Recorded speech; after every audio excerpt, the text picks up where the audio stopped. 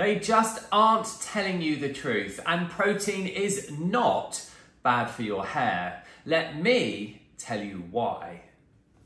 Hello and welcome to the world of Craig. Yes, that's me, I'm Craig, and this is my channel where we get into all things hair and sometimes a little bit of beauty, a rather serious splash. That's what I call the very beginning intro of the videos.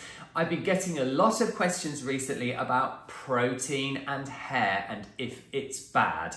Spoiler alert, let's get straight into it. It is not, but I'm going to tell you exactly why, what over-proteinisation could be, where it comes from. You know, it's just worth mentioning from the get-go that I suspect I know exactly what post or whose posts that people have been seeing, and I'm guessing that some of them are blown up. It might surprise you, blown up as in got out right out there so everyone's seeing them. It might surprise you to know that I don't look at a lot of hair content because I don't want to be influenced in the sort of content that I make. And it's great here on my channel that when a lot of people start asking me a question, I can make a video and I can answer it. I have covered this before in a recent myth busting video, and there's a couple of short form videos that also talk about hair and protein. But you know, very interestingly, when I did a bit of digging, there are a couple of people who are really jumping on the bandwagon of like, protein is bad, and we're going to get into all of the reasons why, and you know, I'm going to explain everything and also give you some product examples so that I can make it really clear about formulations and why protein is not bad. But when I did a bit of digging, the posts that they had really gone to town on were sponsored. So, you know, this post is not sponsored.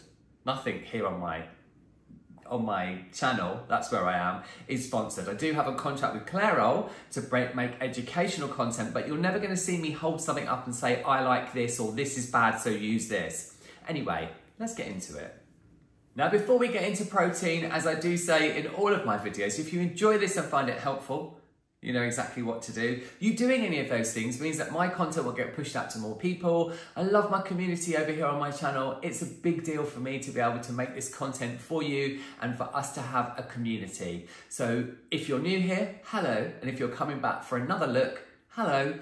You guys are all incredible. You folks are all incredible. And yeah, have to say that in the video at some point.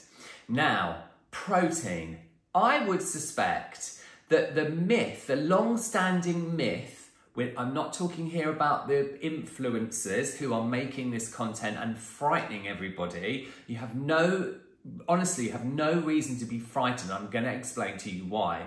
But I'm guessing that the myths, the very historical myths about protein being bad, come from back in the day when I was a very young hairdresser in the 80s. Yes, I've been doing it that long. And we had products from companies like Redken and Lamar and Nexus and other brands that had a lot of protein in them. And they were basically just protein treatments. If you're a hair professional that's been doing it as long as I have, I'm sure you will be aware of these products. I have scoured the internet to try to find images to insert in this video, but I can't find any anywhere. So you will know what I'm talking about. And those products were pretty much pure protein. A few other things, but they were protein. Some of them were animal protein. Yikes. That doesn't get into put into any products now, thank goodness. But some of them were. I remember using them. I remember them smelling really horrible. And I remember them having the propensity to make hair feel very brittle. Okay, remember that. Hair feeling very brittle. Those products don't exist now. But that's one of the things that creates this myth, apart from the influencers who are doing it for money at the end of the day, and also to really give people the heebie-jeebies. So, but hair is made of keratin. It's amino acids, it's keratin protein, okay? Our hair is around 80% keratin. It has lots of other things in it, you know, that make it up, like water. Hair has a constant moisture content of 8 to 12%, otherwise it wouldn't be hair. But it is keratin, okay, which is protein. Right, what is the over-proteinisation that I mentioned there that doesn't happen anymore?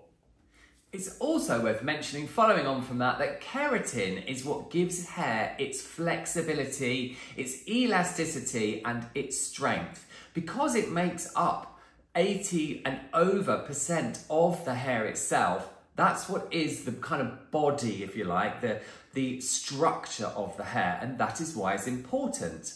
Okay, over-proteinization from back in the day is if you put too much protein on the hair and it wasn't balanced, remember that, more coming up in a second, it wasn't balanced with moisture, because hair also has this moisture content in it, which is constant, okay? Hair doesn't really need to be moisturized as such, that's a marketing term. You don't really need to add water to hair because there's always water in it, if that makes sense. That does make sense. But when things were over-proteinized, it would make the hair brittle. So I really do remember, I remember clients coming in for protein treatments and their hair not feeling great afterwards. So then we used to have to use something that had moisture in it, or would even mix up things.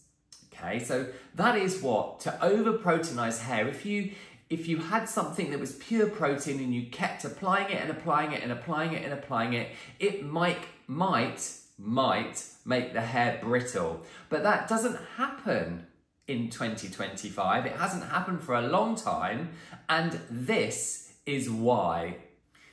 So before I share with you some formulas from the drugstore and also some bougie products to help us understand what is the crux of this video, modern formulas, and I've met the chemists, they are brilliant people, no one is trying to do you over, no one is trying to snap your hair off, etc, etc.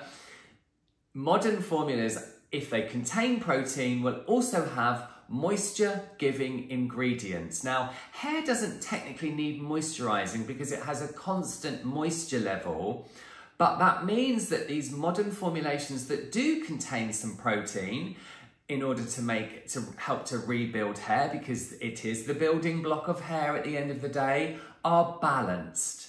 They are balanced formulas. They're not like the ones back in the day, or they're not like some people are trying to tell you that they are, that they're going to over-proteinize your hair.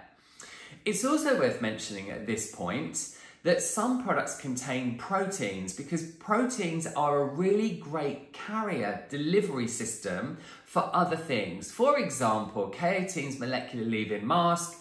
I remember some chatter online where people were saying, well, it's got wheat protein in it. Yes, it has. It's right down the ingredients list, because that wheat protein helps to carry the peptide into the cortex of the hair. So, you know, if you see things on Reddit or online, or people tell you things that's got wheat in it, protein, or it's got this protein in it, so it's going to break your hair off, it definitely isn't going to break your hair off, because those formulas are balanced. Right, let's look at these examples. Very important to mention here before I get into these products that if hair is breaking off, I can almost certainly guarantee you that it is not from protein in products. It's probably heat, mechanical damage, as in tugging the hair when it's damp. When hair is damp or wet, it's very fragile, especially if it's chemically treated. If it's over-processed, the hair might be breaking, etc, etc, etc. Use products that will make the hair slippery if you're worried about breakage, things that have amidimethicone in. You know, use products that make the hair strong, that build the hair up, but it won't be over-proteinization. Yay! Right, let's have a look at some shampoos. First of all, a drugstore one, we're going to whiz through these. Bond Protein Repair, from OGX. Now this is interesting, it demonstrates it straight away. We can see in the formula it has wheat protein, oh yes, but then also it has glycerin, which is moisturizing. It has panthenol too, which is also moisturizing. It has citric acid for the pH, which also will help to make the hair stronger. Has fragrance very high up the ingredients list. It has amidimethicone, which will make the hair slippy. It's a balanced formula from the drugstore. Let's go bougie. Let's have Orbe's Hair Alchemy. I've actually used the leave-in conditioner in that line. It's really gorgeous. £50 for some shampoo. Now this has a really huge ingredients list. It's absolutely crackers how big this ingredients list. It's got some really interesting things in there, like the Critonium 95, which is really moisturizing, very slippery. But this does, and it's got polycritonium 73, which makes the hair very slippery as well. Citric acid for the pH. It does have some protein in there as well to make, to help to build the hair up. But it's it's a very, very balanced formula. Just looking at this again now, it's crackers. How it's got, there's some other moisturizing ingredients in there. Hydrolyzed rice protein for the protein. That's a plant-based protein, obviously, because it comes from rice. Very, very hard to over-proteinize the hair with anything that comes from a plant. Probably the biggest ingredients list I've ever seen. But I mean, their formulas are lovely, but they are very, very pricey. Right, now let's look at conditioners. Speedy, let's have 2 conditioners. Starting off with the drugstore, we have Pantene's Bond Repair Intensive Treatment. Now this is an interesting one, and I've kept this in here for a reason, and that's because this has protein-derived ingredients, okay? So it has glutamic acid, it also has histidine, and they are both amino acids that are the building blocks of protein. So it doesn't contain protein itself, but it has the building blocks of protein. It also has panthenol in it, which is a moisturizer. And what else have we got in there? It has that glutamic acid. It's quite a simple formula, really, to be honest. It's got biotin. Biotin doesn't do anything for the hair if it's applied topically. And if you're going to take a biotin supplement, be careful, because if you have your bloods done, if you have any bloods done, it can mean, if you're taking a high dose of biotin, it can mean that the results won't be as they should be. Something to bear in mind. I'm not a chemist. I don't formulate products, but I do work in R&D, and I am obsessed with what goes into products. Then we have I thought we'd have something really popular from Redken, which is their All Soft conditioner. Now, All Soft is technically something that people use that have very textured hair. But interestingly enough, when I was doing my research, this does contain, if I can make that bigger so that I can see, where is it down here? I know, hydrolyzed soy protein. So another plant-based protein right down the list. So it has a very small amount, but then this also has lots of ingredients that are moisturizing. It has arginine as well, which is gorgeous. It has the arginine is an amino acid, which makes the hair strong. Then it has, I think that's peach kernel oil, which will be very moisturizing. It has hydrolyzed vegetable protein as well, again, to give the hair that strength. But it's an all-round, well, it's also got palm oil, which gives the hair lots of slip. But it is, again, a balanced formula. You see, there's a pattern forming here.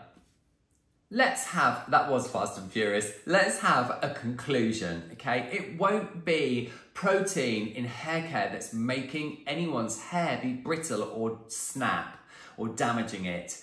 It is, as I've already said, heat, chemical treatments, mechanical damage. Like, it really makes me wince when I see people, on the internet, that's the one, like dragging a brush through really wet hair and being really aggressive. It will snap your hair, and if your hair is colour treated, it will snap it more. Use products that are slippery, that give the hair slip. So if you're not using a conditioner, maybe a bit of a leave-in conditioner, things that have amidimethicone in them, dimethicone. Silicone is not the devil. It's a brilliant ingredient, and amidimethicone, if your hair is negatively charged, which is what happens when the hair is damaged, amidimethicone is positively charged, and it attaches to those negatively charged bits and helps to make it smooth.